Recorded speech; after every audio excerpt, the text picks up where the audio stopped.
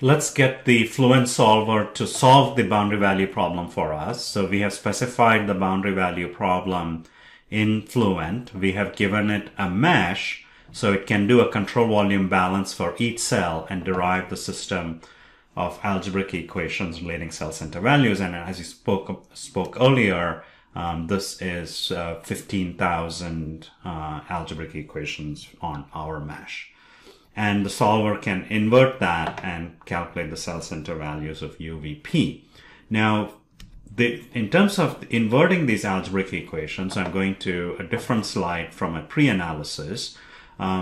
Here I talked about how these algebraic equations are nonlinear, and one has to linearize it about guess values and introduce a linearization in the process, and you minimize the linearization error by updating the guess iteratively, and you stop the iterations when your mass and momentum imbalances are below a tolerance. Now, if the mass and momentum imbalances are zero, you're going to get an exact solution to the algebraic equations, and the linearization error is going to be zero. But it's never going to be zero, the imbalances, but they're going to be small. I'll go into Fluent, and so under solution is where, I do things that affect how the mathematical model is being solved. And I'll go under initialization, okay, and I will select standard initialization, and I'll give the initial guess values to start the iterative solution to the nonlinear algebraic equations. So I'll say each cell center, the gauge pressure is 0, the velocity in the x direction, u velocity is 1, and v velocity is 0. So that's a very simple initial guess. And of course, at every cell center value, that will get updated. So that's my initial guess.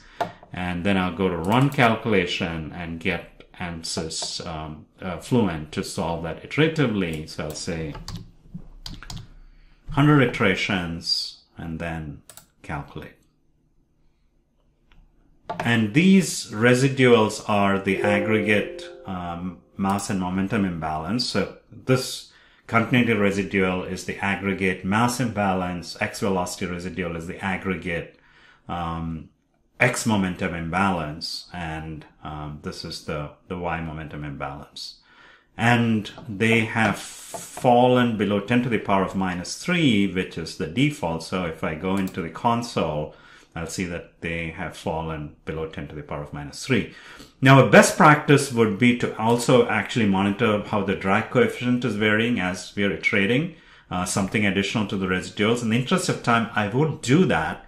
Instead, what I'll say is, I will drop these residuals even further in a way to reduce a linearization error. So I'll go to monitors, residual, and change the tolerance to 10 to the power of minus 6.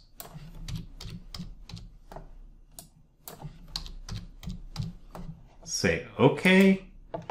Come back to run calculation, calculate, OK. And I'll say OK, and now you can see that the residuals have dropped below 10 to the power of minus 6. So presumably the linearization error is pretty small. So linearization is pretty small, and so we should have a reasonable solution to a boundary value problem.